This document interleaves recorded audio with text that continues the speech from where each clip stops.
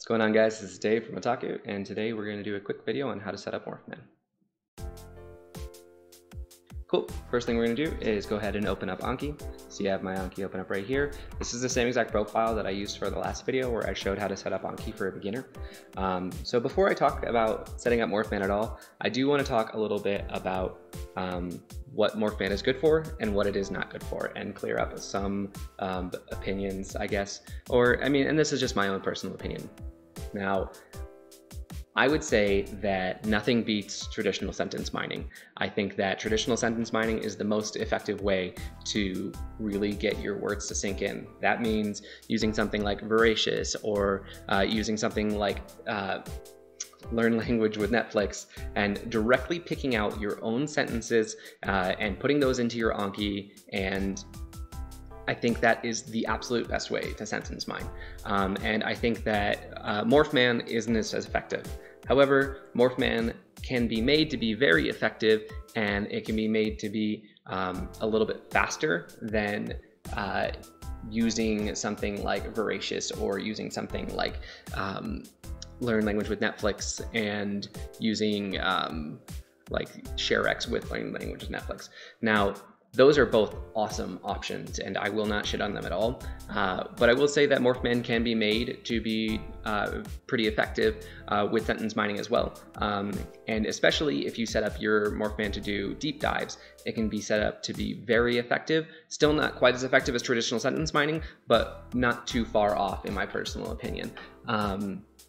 Especially if you have it set up where, you watch the episode and then you immediately study the words that Morphman gives you for that episode right afterwards, or vice versa, you study the words first and then you go watch the episodes so that you can see them in action. Now, I think that's a really, really great method to do it. However, traditional sentence mining will always be king, and until the day that it's made to be very, very fast, like you can already do it pretty quickly with like Voracious and using ShareX on Learn Language with Netflix. I hope that someday in the near future, Learn Language with Netflix will just have a direct capability where we can use Anki Connect with that system, and if they do, I think that would be the absolute top method to sentence mine. You can just watch the shows, and as you're going, it's a one-click kind of thing, or maybe two-click kind of thing. I think that would be best. And the day that happens, I will probably stop using Morphman. I'll just watch shows on my couch and sentence mine at the same time. But for now, I still use Morphman pretty regularly, not for all the words that I mine, but for a lot of the words that I mine. But I have it at this point where I have it set up where I literally watch a new episode of the show that I'm deep diving, and later that day I study the same exact words that I just saw on the show and that I was able to look up, ironically, most of the time with Learn Language with Netflix. So anyways, now that that's out of the way, let's go ahead and set this up if that's something that you're still interested in doing, is setting up Morphman. So right here we have our Anki. You'll see that if I go down to my add-ons, I don't have Morphman currently installed. So why don't we go ahead and install that real quick. So here is the Morphman Anki page. If you just Google Morphman Anki 2.1, it'll come right up. I'll also have a link in the description. We're going to go ahead and take this code, copy it, and we're going to go ahead and install it just like we did in the last video. Get add-ons, paste that right in there, hit OK, and it will install the add-on. Great. Once we've done that, we're going to go ahead and close out of Anki. That way the add-on can be brought into the system, and then we're just going to go ahead and reopen it. Cool. Now you have Anki reopened. If you go down to Tools and you go to Add-ons, you should see that Morphman has been installed. Great. So Morphman is a great tool, but it's a little bit complicated to set up. It can be really, really easy once you understand how it's done, but for a lot of people, they have issues setting it up. And I think the reason why people have issues setting it up is because they found a guide like the MIA guide, which is great for Morphman, but they kind of just followed it a little too blindly, and they almost did identically what was in the guide. And you can't do that. You have to do what it is for your card specifically. So today I'm going to go over real quick how you can do that. So the first thing you're going to go down to is you're going to go down to Tools, Morphman, and you're going to go to your Preferences page, right? So it's going to open it up to this first page right here. And I think this is where most people have already made the mistake for their cards, right? So let's go ahead and delete both of these cards.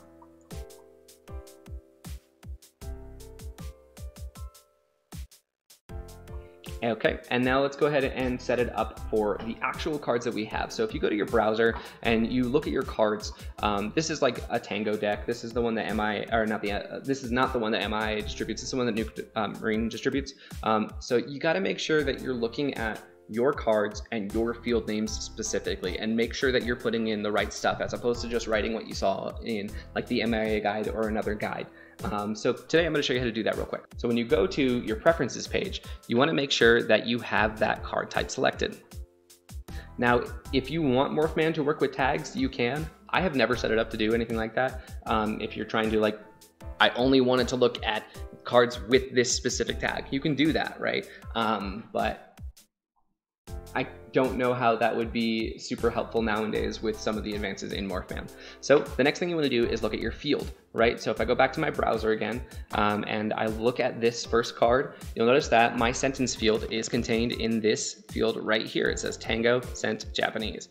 Cool. So I'm just going to go ahead and take that, and you can actually copy it right here, Control C, and then go right back to my preferences page, and I'm going to go ahead and make sure that's pasted right into my fields. Next thing, Morphemizer, you want to make sure it's set to the language that you're using. For this case, we're using Japanese, and then you have this little button right here that says modify, and it's smart enough to have a question mark.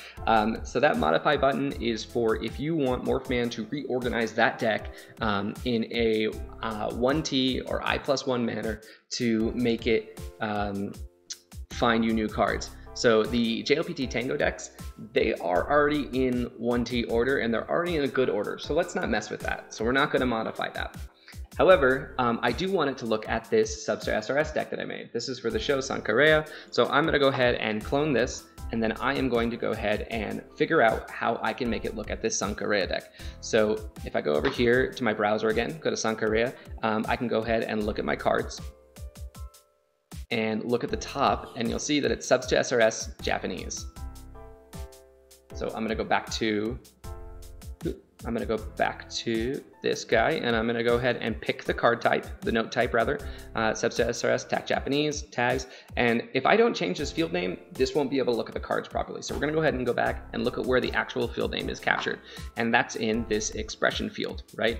This isn't the best card to see this, but if I go to a card with an actual sentence like this one, Kodomo no Korakara, so I can find this expression right here, and I can go ahead and copy it. So maybe that's a little bit easier for you to find. You don't want to do the one that has your furigana in it. If you have a separate field for furigana, you want to make sure that you're using the actual normal sentence from whatever it is that you're using. I'm assuming your Substar SRS deck. So go here, and we're gonna go ahead and paste that right there. And then we're gonna make sure it's set to Japanese again. And then once again, we have the question here, do we wanna modify it? Well, this is Substar SRS deck. This deck is not in 1T I+1 order. It is in order that it came in the show right now. So I do wanna modify it. So I'm gonna go ahead and click modify. And then I'm gonna go ahead and move on to the next tab.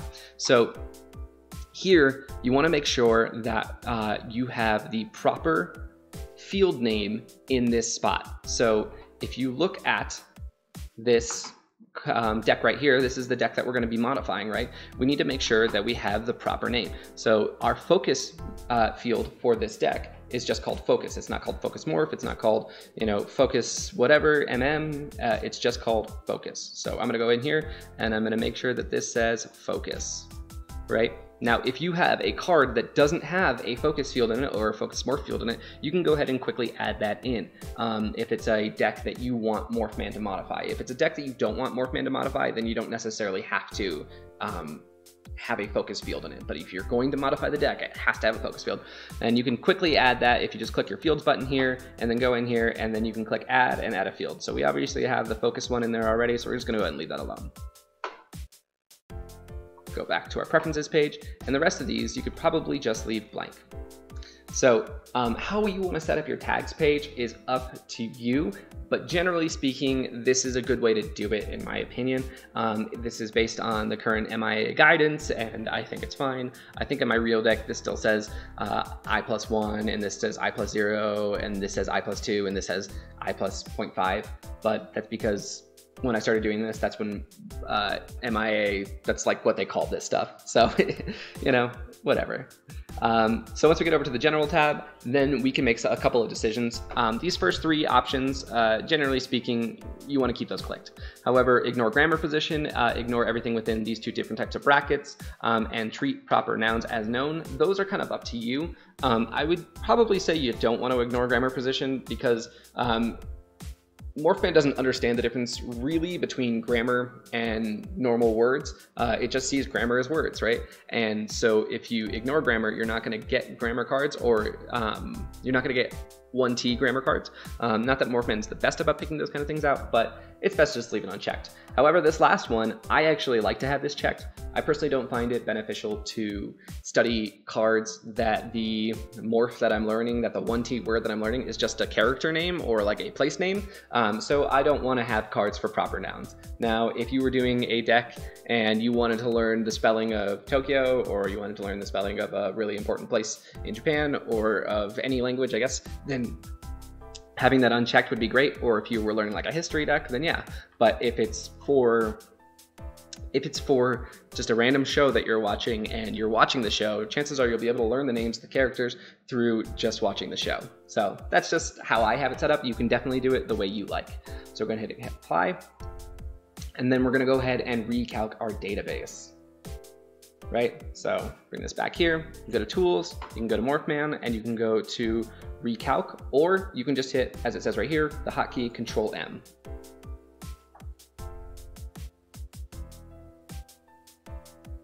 Cool, and you'll see that Morphman says, great, you know 848 morphs and 933 variants of those morphs. Now, if that number, whatever you got, is wrong, if it still says 00, if it says something from a previous setup for Morphman that you've screwed up setting up, then we can go in there and we can go ahead and edit that. So we're gonna go to Tools, we're gonna go back to Morphman, and then we're gonna go to, you can go to Database Manager or Readability Analyzer. We'll stick with the Readability Analyzer.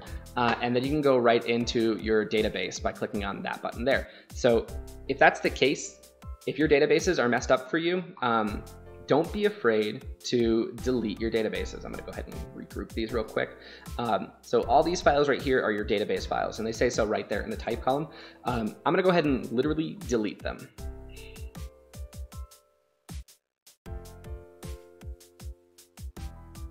Cool. I'm gonna go back to my homepage here, and then I'm just gonna recalculate my database. Cool. Now, so for me, those numbers were right. And you shouldn't be too afraid to delete your databases, right? Morphman is going to look at the data that you already have, and it's going to rebuild it based on on what you have and how you have it set up. So if you've set up your preferences page right, if you have set it up properly, wrong preferences page. If you have set up your preferences pages right, and you have set up this section specifically properly, then you should have no problem at all making sure that you haven't messed anything up. Now, the biggest thing is making sure that you're picking the right node type and that you're picking the right field names, and that I would literally copy and paste these in, because you know, if you put in a lowercase letter instead of an uppercase letter, that will mess up this process. Let's go ahead and apply again. Go ahead and recalculate my database, because why not? Cool, and then, so this is what we're gonna talk about real quick next. I already have made a video on how to set up your first deep dive. If you're interested in using Morphman, the most efficient way, in my opinion, I really suggest you follow that video. Doing deep dives is way more effective than just using Morphman by itself and letting it pick random cards from random episodes of random shows. This is a much more organized and detailed way so that you can use Morphman along with your immersion smartly. So why don't we go here? We're gonna go open up our Morphman Readability Analyzer. Once again, that's just under Tools, and then Morphman, and then Readability Analyzer, or you can just hit Control A, like I just did. And you can go ahead and set up Morphman how you would like. So in this situation, I have it set up for Sankare, which is the show that I talked about before. You're just gonna go ahead and pick whatever show you would want that you have subtitle files for. So you have to have the subtitle files downloaded on a computer. Once again, I go into this in a lot more detail in that other video. Subs, select folder. You're gonna go ahead and select your frequency list. I'll have these two frequency lists linked in the description below.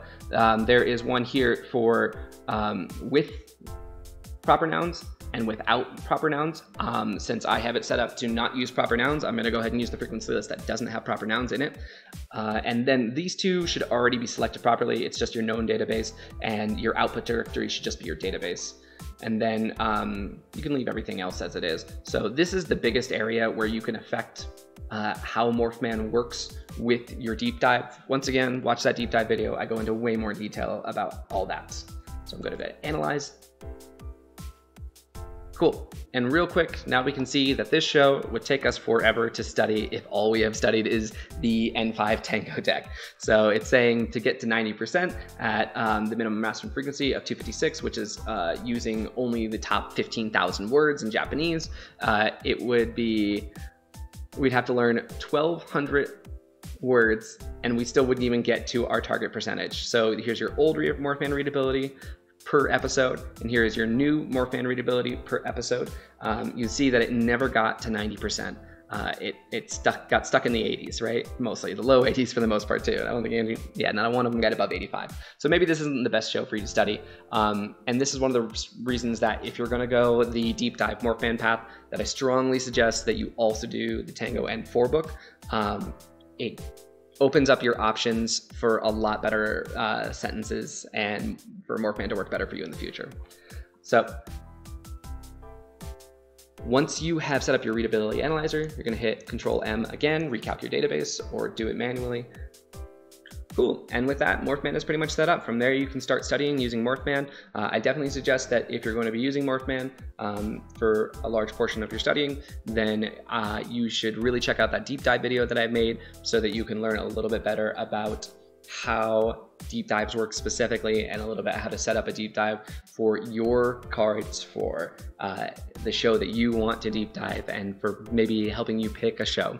But for now, guys, that's going to be it. Yeah, cool. If you have any comments or questions, go ahead and throw them down in the comments below. If you like the video, go ahead and like the video. And if you want to see more content like this, go ahead and subscribe. Later.